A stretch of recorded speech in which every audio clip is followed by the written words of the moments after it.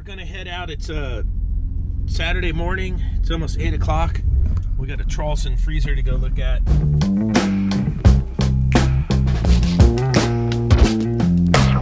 Like that.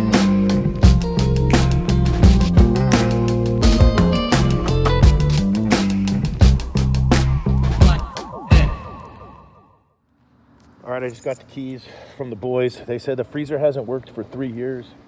I got the ladder set up, tools out. My flashlight here. Let's just start by plugging it in. See if anything happens. Ooh, that was gnarly. A little sparkage. Okay. Compressor fired off. You guys know the code on these. Customer code is 0 alpha. I like to go this way.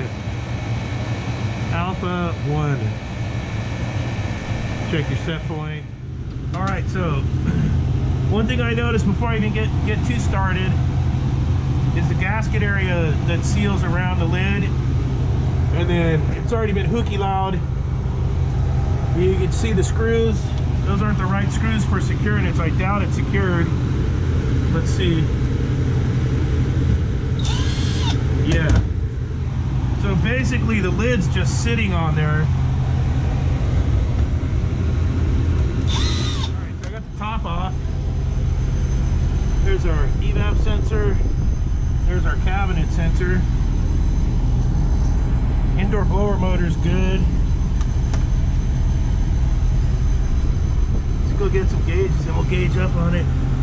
Cap tube's vibrating on the TXV, that's what I was hearing there, so we'll get that spread out so it doesn't rub.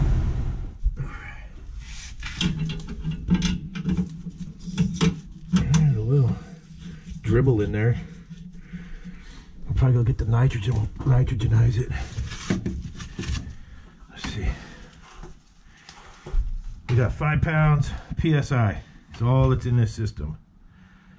So let's go get some nitrogen and nitrogenize it. Maybe we'll get lucky. We'll be able to pressurize it, find the leak, repair the leak, change the dryer. And I should have some probes on the truck that'll work. Hopefully I got a bunch of nitrogen in this tank. If not, I think I have another tank in the truck, but let's see what we can get in here. See if we can pressurize this dude. I brought some soap bubbles. Let's see if we can find the leak in this thing. I hear something. You guys hear that? You know it's going to be that stupid condensate loop. Yep, it is. I'll just cut this loop out.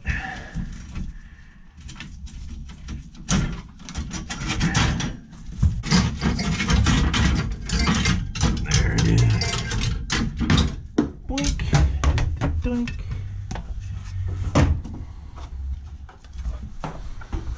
Yo, discharge condensate loop. There's the dead one. I had some scrap soft copper on the truck, so I just rolled it out. Let me get my bender and stuff. The bends on this aren't super tight, but I think I'm gonna use, I got this one silver bender I like a lot. About 7. Or about a 7-incher. This doesn't have to be super precise. It's not rocket science.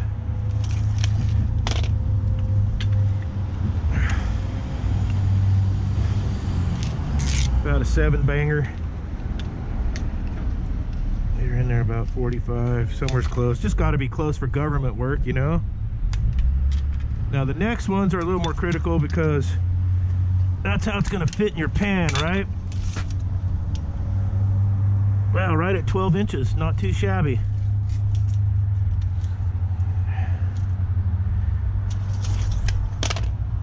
And 12-incher.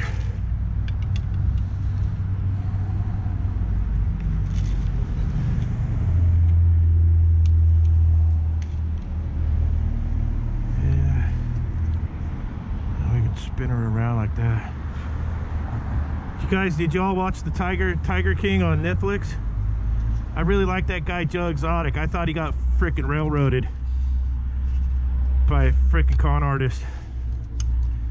I thought Joe was fucking hilarious. That guy was funny as shit. That'd have been a good reality show if it would have went down. Yeah, he probably got like right there. Doesn't have to be super perfect.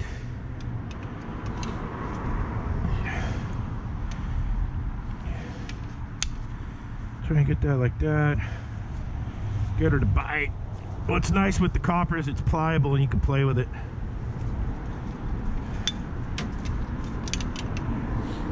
And then this one is basically going to come back at the same spots.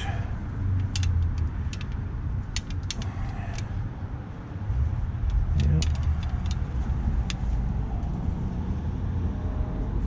A bit longer.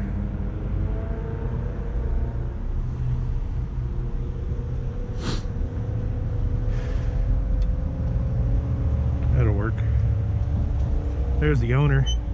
He's pulling up right now.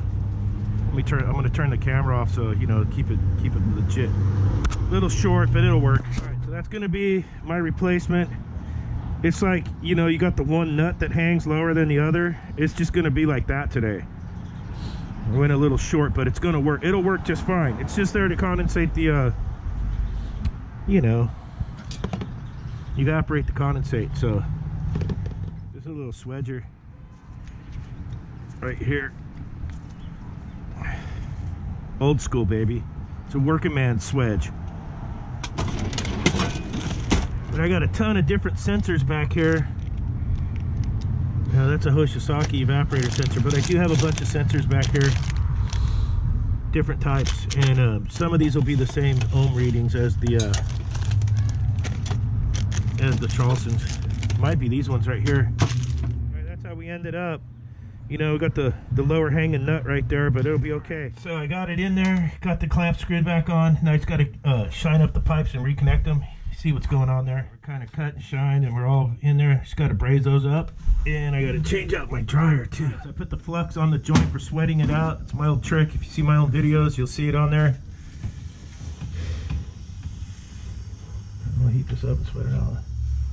Don't sweat the dryer out. You got to cut it out, or all that moisture is going to go back in the system. Okay. We can fit our new dryer. This thing's hot. Don't touch it. Alright. We got the condensate loop in. We got the dryer in. Pressurizing it. We'll do a pressure test. We'll get it on the vacuum pump. When it's on the vacuum pump, then we will work on these sensors. Alright, I'm back to filming on my phone. Of course, GoPro battery died, but so I got my RHS catalog and I looked up my part number 60720, and that is the coil sensor. The cabinet sensor is the green guy. So I'm going to look up the ohms value for the cabinet sensor and see if I can just use one of these that I have on my truck. Okay, so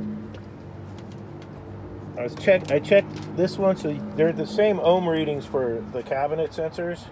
I think this one's reading between 9 and 12 k ohms. See what we get here.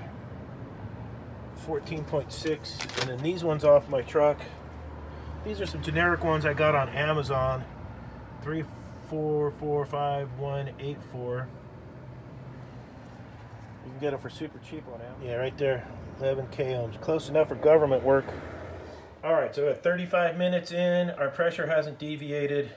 Pressure test is good. Now I got to get it on the vacuum. All right, we got the vacuum going. Doing the one hose boogie. All right, I got my charge weight in. It's 20 ounces, which is 1 pound 4 ounces. All right, you want to take your screws out of this channel on both sides, and then this top plate, all these screws. And that'll get you access. This putty will come up, so you get access for your wiring for your probe replacement. Okay. Okay, that's the first channel's off. It's got a little hook on the bottom. Right out. You You get your defrost heater wires, your probe wires, your evaporator fan wires, all come through this channel. All right, got the new sensors in. Just got to restart it. Got 63 there, right show 59. That's close enough for me. I don't have the head pressure hooked up, so I'm only looking at my suction pressure and my evaporator temperature right now. I got the charge weight in, so right now we're looking okay. Okay, one more thing I want to do is, since this is all abused, I want to seal it up with the Pookie tape. Now, it's not foil tape like you do on your duct. This is the Pookie tape with the Pookie in there. Okay, one thing I'm going to say about Traulsen, in my opinion, they're the best commercial refrigerators for restaurants. And here's why. This fridge hasn't ran in 3 years. It was built in 2002. They had the digital controls with the 2 sensors all the way back in the late 90s. You can get to the sensors to change them out without killing yourself and having to dig in the stuff. They're built really good. They're rebuildable. And for the initial investment you make, they will last. It's a working man's outfit. Right here, NorCal. Real working man. Real working man's outfit right here. Ain't